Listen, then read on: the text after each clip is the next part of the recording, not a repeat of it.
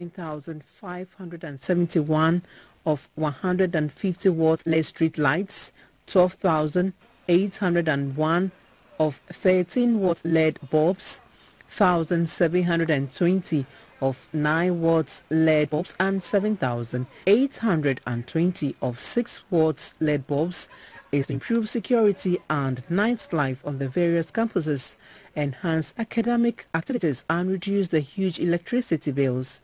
The policy direction is to gradually shift the country from the use of incandescent CFLs and other less efficient energy lighting systems.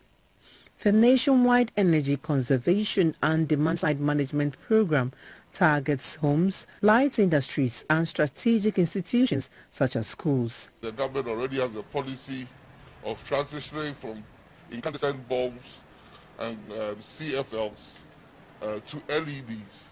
It takes more energy, it lasts longer, and it's a better form of light.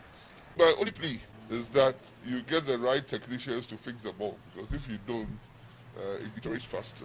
The 8 beneficiary universities are the University of Professional Studies, Ghana Institute of Journalism, Ghana Communication Technology University, Kwame Nkrumah University of Science and Technology, University of Energy and Natural Resources, University of Education, University of Health and Allied Sciences, and the University for Development Studies. For GBC News, Clara Mlano reporting.